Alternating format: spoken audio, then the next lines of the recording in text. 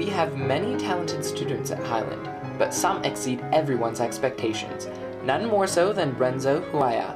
This musical prodigy has exceeded all expectations. He has dedicated himself to the study of the piano to the point where he can play Chopin's Waltz, an 8-page piece of extremely advanced level music, from memory, with just a year having passed since he first touched a piano. But just how much of a jump is this to learn how to play the piano like this in just 1 year? Oh my gosh, I don't know if I'm even as good as Renzo is at it, but I took piano lessons, private piano lessons for 9 years. It's almost hard to compare because, I mean, it's kind of like skipping from freshman team to varsity, but almost even more so.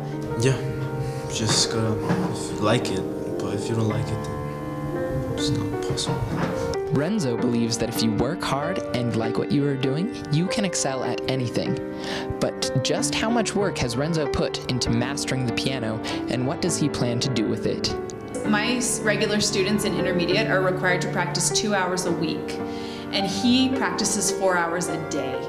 So he practices about 24 hours a week as opposed to 2 hours a week. I plan on being a concert pianist if it's possible, but my parents don't like it, so I'm studying medicine as well.